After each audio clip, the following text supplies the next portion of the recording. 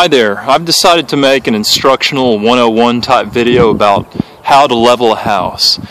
Now this house is over 100 years old, and leveling a house like this can run into the thousands of dollars, but it's something in an economy like this that you might consider doing yourself. It's not rocket science, it just requires some common sense and a little know-how. This is something I've done several times, and I decided, I might as well just make a video and show some people how to do this, because I've got on the internet and tried to learn, and there are a few good videos out there, but for the most part it's kind of hard to find a video on YouTube that really breaks it down step by step, and some do. They do a great job. I'm not going to dog them, but I decided I'll throw a video into the mix. And so I'm right outside. This was originally, it's a pier and beam house. Ideally you'd want to drill holes into the ground and install piers. The piers were made of bodark on this house, and they've long since rotted out. Some of them are still here, but for the most part they're gone. The last person who came in to level this house used cinder blocks, and as you can see, those cinder blocks sunk in the mud. You can see the mud line here. They just set them like this on the ground and all the way to the house, basically push them into the dirt. And so that tells me that the last person to level this house was an amateur, because it only makes sense that something with a small end like a pin will go into the ground when you put weight on it. What happens when an elephant stands on a nail? It punches it into the ground. So what I've done is put 16-inch by 16-inch pads that are 4 inches thick under these cinder blocks, and like an elephant's foot, it will stay on top of the ground. Now it will settle some. There will always have to be leveling that has to be done periodically after rains, but if we can keep a skirt on this house and keep the water and moisture out, then it will stay pretty close to its original position. And so I use 20-ton hydraulic jacks. I don't use 3-ton, I don't use 10-ton, 12-ton, 2-ton. We're lifting a huge house here. This is not a doll house. This is serious business. And so we need serious lifting power. I just get these at Home Depot. When you actually jack the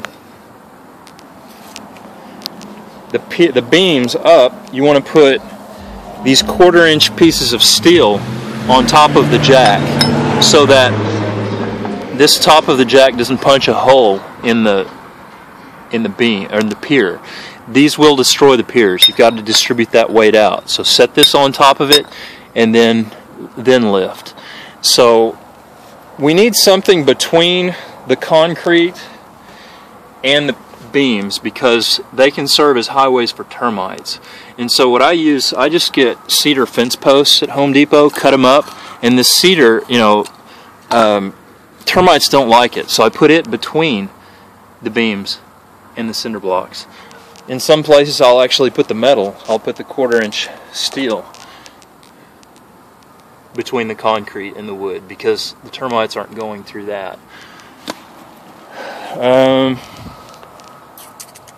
It's really important that the beams be made out of 2x6s, and that they're two boards in width. What I do is I place several jacks. Here's one of the old bodark posts, the piers. That's drilled into, that's far into the ground. It's still really good. I'm using it. I just put I put 2 chunks of cedar fence post between it and the beams, just to keep it level. But that wasn't really necessary. I could have put anything in there, but it's always good to use something that termites won't eat. And I use, you can see I've got this board on the ground right here. I had the jack on top of that. I need to get that out of there because it will attract termites. All the wood, all the little blocks of wood that you leave under the house will attract termites, so just don't do that. If you want to, this is something else you can use as a shim. This is a shingle, and it can go into a tight spot, but don't leave them laying around. Stick them up on top of the beams if nothing else, because they will draw termites otherwise. And there's another boat arc post that was still usable. So I put a piece of steel between it and the beam. I'm trying to think of other things to say because I don't want this video to drag on too long without saying anything. I know it's something that people are going to watch because they need to actually do this stuff. I would use gloves when you're working with those big blocks because you can hurt your fingers and rub the skin off or pinch them. This is something that you may not think you can do, but you wouldn't be watching this video if you didn't think you might be able to. And so I just want to encourage you to go ahead and give it a try. And what you need to do, though, you can't lift too much in one place. When you put a jack like that, you know, under the beam, you can only go up so high before you'll break the beam. You've got to use several of them. You see, I've got one there and one there, and I lifted up a little bit just to change out that cedar, that piece of cedar on top of the block. I did have one of these pieces of steel under there, and I just switched it out. I didn't lift it up much, but if I was going to lift it up much more than that, I would go along, and that's what I originally did. I went along the whole beam. I put jacks next to at least one jack next to each set of blocks that are holding up the beam, and I lifted it all up together. I lifted up one a little bit, went down the way, lifted up more, you know, lifted up with the next one a little bit with the next one, with the next one, the next one, then go back and start over. You don't want to lift up too much in one place or you will break the beam.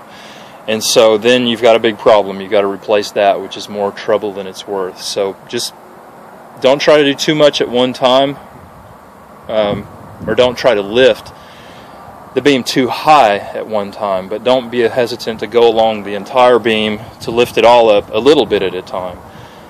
So these beams, they run throughout the beams like this run, you know, there's one every so many feet throughout the entire, you know, all the way across the bottom of the entire house. So this, even though we're outside, you're seeing exactly what you're going to do under the house with the next beam, 8 or 10 feet over. There's another one just like it. And so